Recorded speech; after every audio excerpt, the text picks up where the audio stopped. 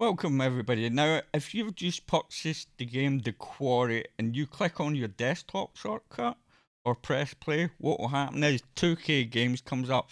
Now, it can be quite annoying. We don't want to see 2K games. We want to play the game.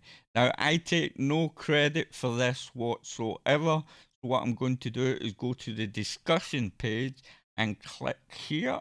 And the person that takes the credit is the Equalizer, and I personally thank you myself on the forum for this. Now, basically, it's really easy and simple to do, but I thought I'd put it into a video.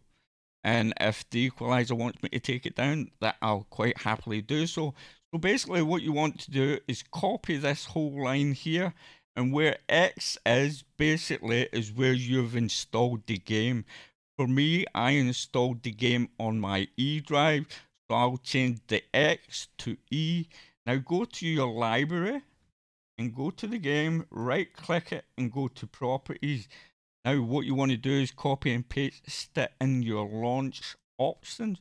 So I've changed it to E. That's all you need to do. And after that, what you might find is if you click on your original shortcut, it might not work. It will give you an error. So just delete your desktop shortcut if that's what you use and just create a new shortcut. Go to manage and add desktop shortcut. I've already did that, but I don't have a desktop shortcut. I use a little folder that I have down here. And if I hit the Quarry now, there's no more 2K games. So, like I said, thank you very much to the Equalizer. Go to the discussion page and thank him for this tip. And like I said, if you want me to take the video down, I will, but all credit goes to the Equalizer from Steam.